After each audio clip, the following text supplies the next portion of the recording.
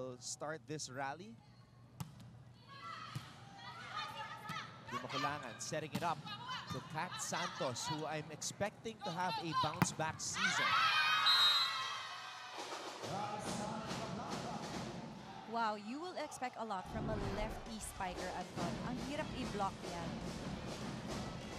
At nakikita natin dito, nabigyan sa Janelle Rica Blanca. And I like that na-activate agad yung rookie. Marasigan going up for the spike. And ng Mapua Lady Cardinals. And this is also a very young team. Their Yes. core is mostly sophomores and juniors. And now San Sebastian giving Mapua a taste of their own medicine with that block. And the first set is always the warm-up of both teams. So kung sino yung maganda yung panlikod sa corner, kaya mahirap din depensahan yan ng libero. Bohol. Combination play. Okay. What a great set there. Iba na rin kapag matagal na rin yung setter mo eh. Yung mga ganyang klaseng play kasi it's really hard to... Of what Coach Roger said, totoo yan. Medyo kulang sila sa reception because they lost a good libero, si Jewel Vermilio. So importante din na meron kang matatag na libero. Kasi yung mga liberos, they're the ones who are yung i-receive lang namin yung position namin. You also organize the defense of the team. So we are taking a look at the very young rookie libero from San Sebastian, Chloe Florenci Lazarte.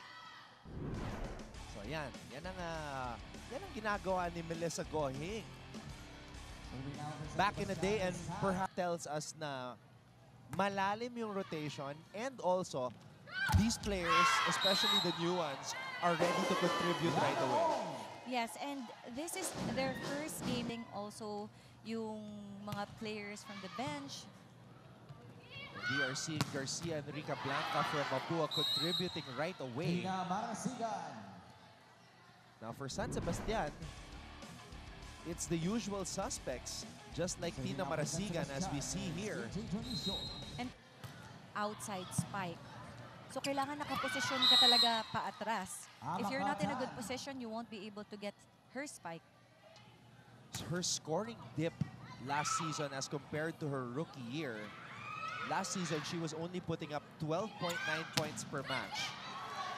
In her rookie year, she was the top scorer in the league.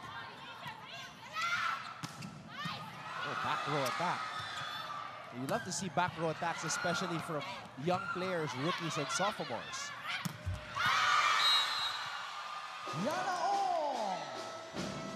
Oh, Mapua. Supposedly, it was a solid block, but nag-net touch. Nag-net after. Nanggigit. So, ang laking bagay, no, na now these kids playing in Taraflex, although it's been like a decade already since, diba, they implemented the Taraflex type of court. Balik ang bola dito sa San Sebastian. Di Makulangan, setting it up. Kat Santos, popped up by Ong. Gohol tosses it up to Super Roxy De La Cruz. Medyo malayo yung set, but De La Cruz was able to, adjust.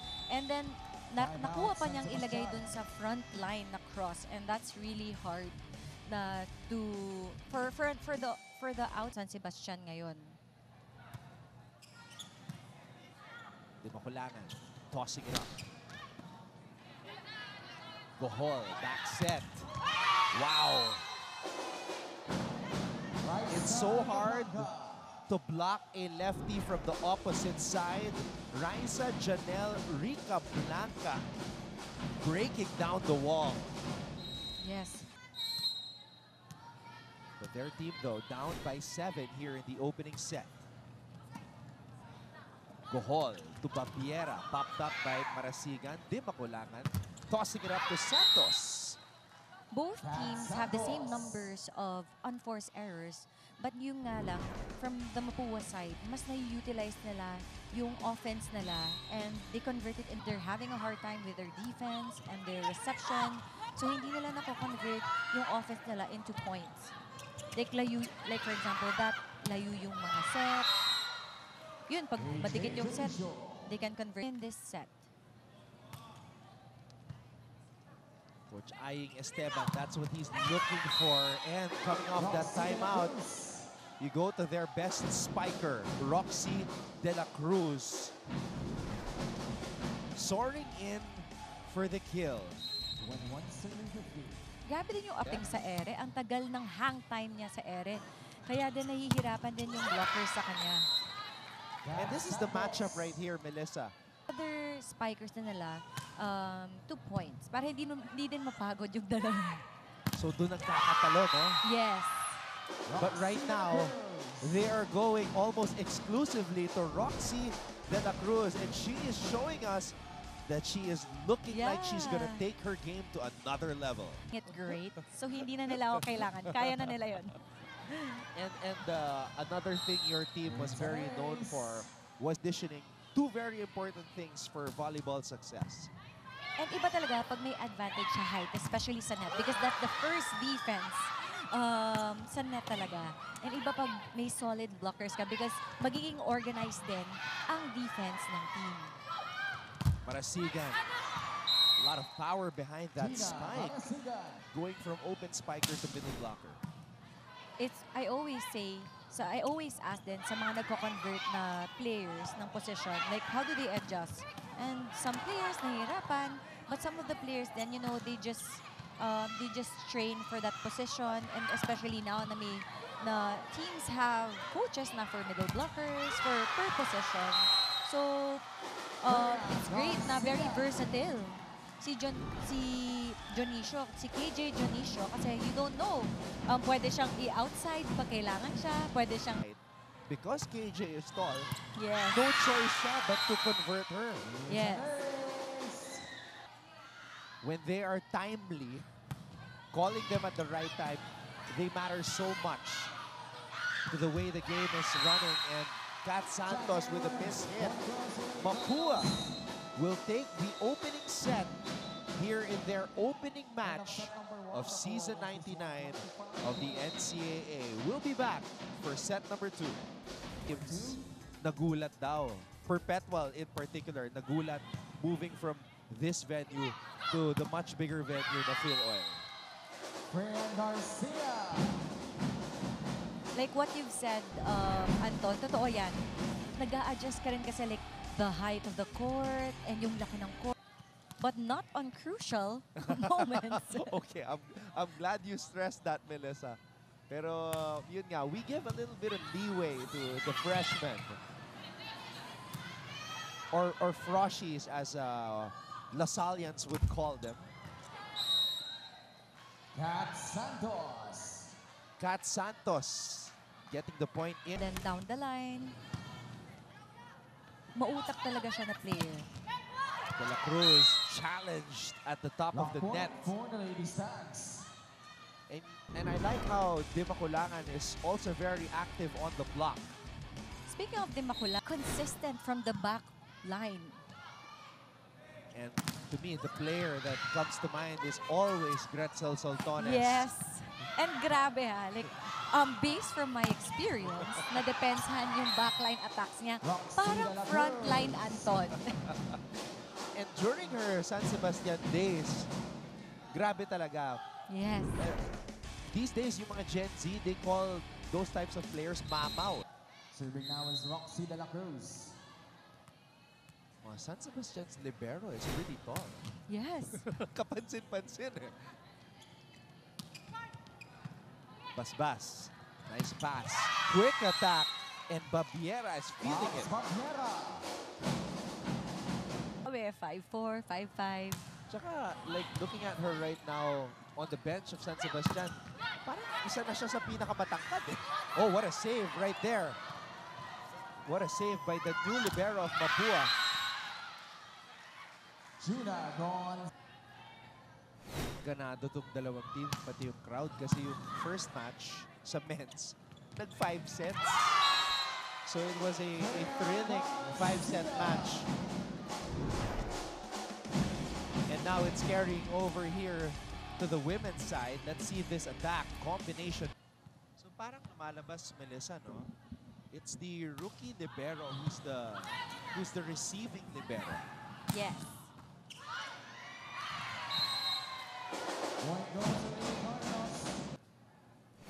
side. Garcia. Santos. Paspas. And yun yung ina-explain mo kanina. Yes. Na minsan, yung libero na yung nagsiset. And that's what Paspas did for De La Cruz. That was on the block. Oh. Trixie Gohol has to know all the variations per spiker on her squad. But of course, there are spikers like Roxy De La Cruz na no matter what type of set you toss to her, dahil mataas siya tumalon, papaluin at papaluin niya yan. Ang tagal talaga ng hang time niya and yung clip niya sa Eran. I'm waiting for her fans to bring back that Super Roxy banner. Meron yan eh. Meron siyang fans club na may season 98. Siguro nagwa-warm up pa kasi first match pa lang. Wow, Rica Blanca, no need for a warm-up. She is introducing herself to the NCAA viewing public in her debut match.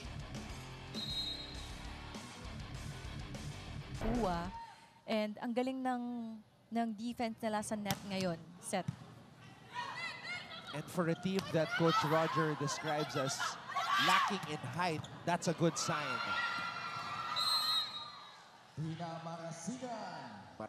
Better yung place nila, better yung defense nila from the side of the Lady Cardinals.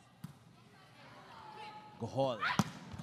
Wow. That's the most powerful hit we've seen from Aliana Ong today. And Gohol answered my question.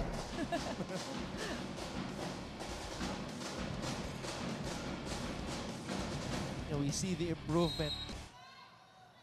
Last year, Gohol's ranking wasn't high. She was number 7 in the best setter race. So I guess she's taking it upon herself to level up her game now that she's in her 3rd year. And with experience then, magiging magulang na rin yung isang setter. And that's what Gohol is showing to us. Gohol, back set para kay Rica Blanca. Di makulangan. De La Cruz, again, working hard from the back row. Wow! What a powerful spike. That's a rookie. Yes. So what more if Garcia will play next year and the next years? She's which is one of the hotbeds for volleyball. Ano bang kinakain ng Matagel? Lipa, Batangas. Meanwhile, Kat Santos reminding us who she is. One of our more well-rounded and best spikers here in NCAA Women's Volleyball. Sila sa cross kasi sarado yung cross nila.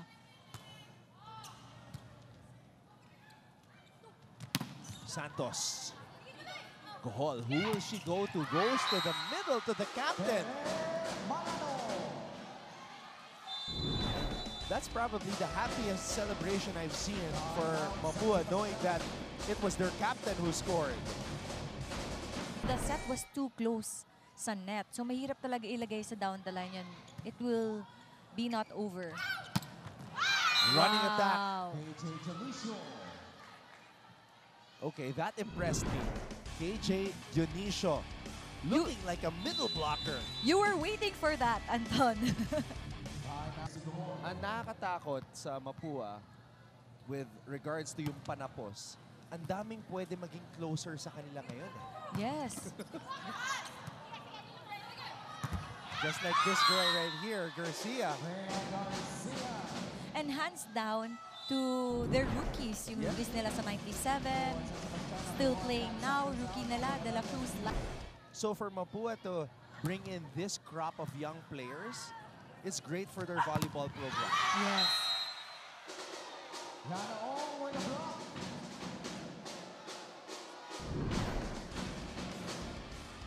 Kanina, ang ganda ng blocking ng Lady Stags. But now, yung Lady Cardinals, bumabaw is in the front line. Lumalakas talaga yung block nila. You can see her height, lamang na lamang talaga. And Aliana Ong is one of the best blockers here Yes. in NCAA Women's Volleyball. Dionisio. And now, players active at the top of the net. And Garcia gaining confidence with every point. Remember the name. We'll be saying it a lot this season. Freyan Chanel. If she can add that to her game, nako, we might be talking about her All the time. as an MVP candidate na. Yes. Ganung level na. Kaya lang, this is 3 straight points para sa San Sebastian, Melissa. It's more Nabuhay. of consistency, good start, or yung kapit ng isang team. And kumapit ang point kasi yan, Anton. Mukhang kung magta-timeout si Coach Roger, alam ko na yung sasabihin niya sa kanyang mga players. He's been sounding like a broken record in this game, talking about the errors. Roxy De La Cruz, nakaibabaw sa mga blockers. Mahirap talaga pigilan yan, one-on-one. Ibabaw, yes. Pag single yung block niya, chine-check out niya na. Magulang talaga siya. I remember one of your close friends, si Phil Cayetano. I was gonna say that she's actually on top of my mind. Diba? Kasi naalala ko in one of my interviews with her, sabi niya, pag malaki yung blocker, check out, check out. Yun daw yung diskarte niya. And alam mo yung short. And for Mapua naman, Mapua's doing good, especially their first set. Kaya sabi ni Coach Aing, just stick to this system and wag mawala. Mel, what was the most nervous you've ever felt in a match? It's probably my first time na pinasok ako randomly. Okay. I was a rookie. So parang what? Okay. And that was the start of your story. And we were up against USP. Wow. Aiza Maizo. Oh. Angueta Baquero. Oh my gosh. Was Rhea there already? Yes. Oh, that was a powerhouse. Yes. Those were the glory days. Unforgettable game. Yun yung pre-social media years. Yes. And the OGs know. That's why it's always nice to bring back an OG here to relive the glory days. And now we are ushering in a new era of talent, and we're so glad to see the tradition continue Yes. of talented young athletes continue to elevate the game and bring it forward. And you see the rookie players really performing well and giving a lot of points for their team.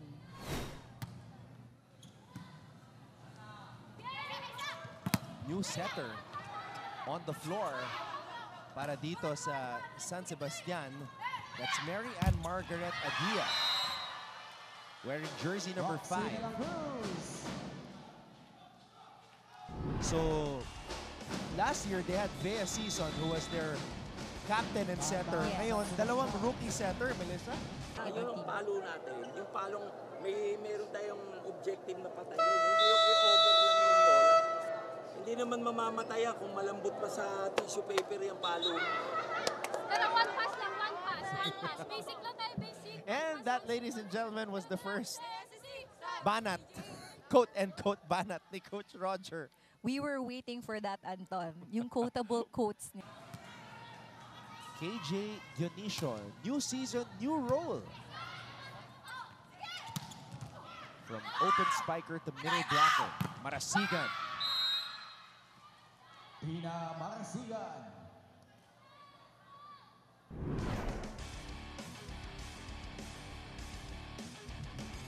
That was a good down-the-line hit.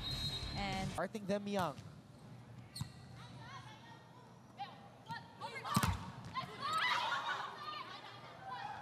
De La Cruz.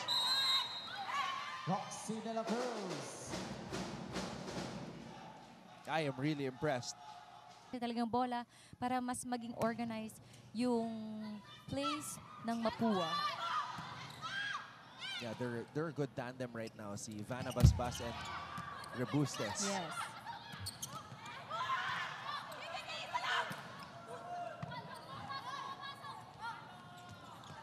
Patong.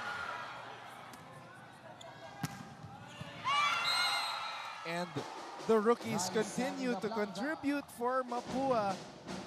Raisa Janelle Rica Blanca. The Lady Stags was expecting them. Wala, single block na lang doon eh. Single block, hindi pa natin mapalugbat padaanan ng bola. Single block, ulit yung block. Ina, huwag mong itapon eh, lalaya. Patapon yung palo niyo, hindi mo ipabawan eh. Puro kayo ganyan ang ganyan sa akin. Di ko alam kung makahapon kayo eh. Japanese ka ba? Ganyan na kapag ganyan ang ganun sa akin eh. Game na! Game na! Yun sila! Ano sila? Stop! Another quotable quotes din. Hapon ka ba? Kanina ka pa. Ganun ang ganun. Well, totoo naman because kanina pa nire-remind. Naalala ko nung nakaraang season, sabi ni Coach Roger, parang pinapanood lang ng... Siyempre, he said it in a joking manner. He said it jokingly. Pinapanood na lang yung San Sebastian para pakinggan yung mga huddle niya. Of course, you know, he wants his players to respond in a positive way. And let's see, they still have time. Kat Santos. There we go. Yun, wag matakot. But there was no call, so it was a point for Mapua. De La Cruz. And Mapua is able to finish it. Wow, what a game this game, Anton. Let's take a look at the final play. There's the rookie setter, Di Makulangan. De La Cruz to Cohol.